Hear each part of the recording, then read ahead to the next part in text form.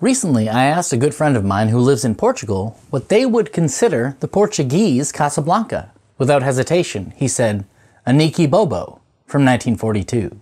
This film was directed by Manoel de Oliveira. It was his first feature-length film. The screenplay was adapted by Oliveira from a short story by José Rodrigues de Freitas called Meninos Milionários, or Millionaire Children. Sorry about the pronunciation. Fun fact, Aniki-Bobo is a rhyme from a children's game akin to Eeny, meeny, miny, mo in English. For me, this is the best movie I've ever seen starring children. It focuses on the heart of conflict in storytelling. A character wants something or someone, and how far is he willing to go to get it?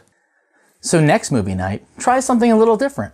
Check out the Portuguese classic, Aniki-Bóbó from 1942.